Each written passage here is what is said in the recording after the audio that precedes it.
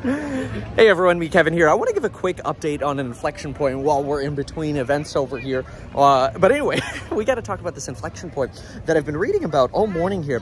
And it's really this inflection point in freight and what it could mean for the market and some stocks that we're investing in, maybe shorting or not investing in, right? So let's touch on some of these stats quickly here. So there's the impression amongst shippers and freight companies that rates are going to fall. In fact, 33% of shippers expect prices to fall and 58% expect them to be flat. But their outlook of how overwhelmed they're going to be is down 26% year over year, and they think they're heading back to 2020 levels in terms of how comfortable they felt with what they call fluidity. Now, they actually note that so far, their demand for like products, like the end user demand, is still solid, but fluidity has improved so much that shippers feel like, okay, this is going to start squeezing prices down, because even though we still have, or at least are seeing similar levels of end user demand, we're seeing more availability for flatbeds, trucks, shipping. It's easier to secure loads. And so now there's the expectation that rates might, quite frankly, fall off a cliff over the next 3 months. Now, only some folks think rates are going to fall off a cliff. About 33% think we're going to fall off a cliff in terms of shipping rates.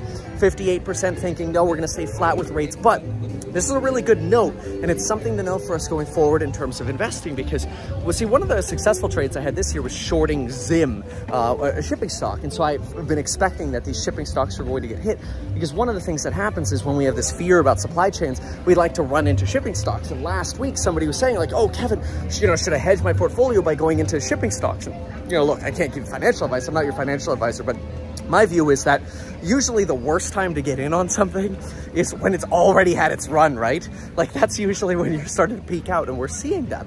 So what's fascinating about the note, though, is that maybe we're not actually seeing that peak yet in user demand. I mean, people are still traveling, spending money like crazy. We know that. We're not seeing that demand reduce yet, but we're seeing some fears that maybe at companies like Under Armour and Wayfair, they're thinking, okay, yeah, it's a lot easier. And we're seeing this. It's a lot easier for us to get product now.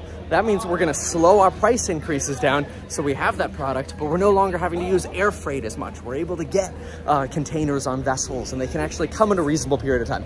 This is sort of raising the argument that, gosh, what if in a year we look back and we're like, oh man, Kathy Wood was right. We end up getting piles of inventory, right? And then prices come down, we get that deflation. Inflation ends up being transitory.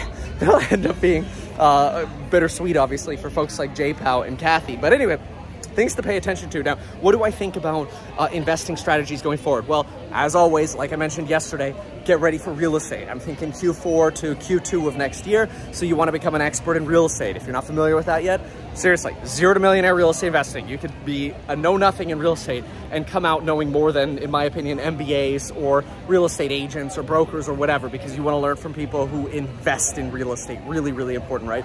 Buy and hold long-term real estate. So check that coupon code out down below. Very important. But otherwise, also, I'm thinking to myself, I don't want to be, we already know this, in consumer discretionaries. We don't want to be in shipping stocks. We want to be where the pain is, in my opinion.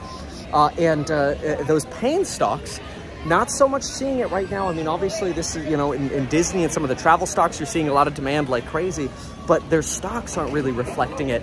And so you have to ask yourself, where can you be that's not consumer discretionary, that isn't a flight to safety?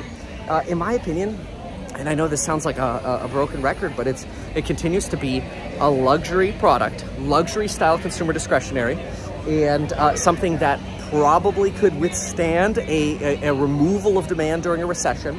And to me, the only one that really knocks or checks all these things off the list right now: benefits from supply chain improvements, benefits from luxury consumer demand, right? Tesla. Hate to say it. People get mad at me for saying that, but yeah. Anyway, Max, do you want to say anything? No? All right. Well, thanks for being here, Max. Do you want to say anything, Jack? The rides are really fun. All right, let's go. You guys ready? Yeah. What are you doing? I'm so glad we just washed your hands, because I told you to stop putting your hands in your mouth. Well, a good thing we just washed them, huh? All right, we'll see you in the next one. Links down below. Good luck out there. Seriously, leave a comment down below if you think there's something better than, hey, shipping costs go down, Tesla. Hey, luxury demand. We're in a recession, no problem. We got excess demand. Tesla, right? So anyway, let me know what you think. Bye.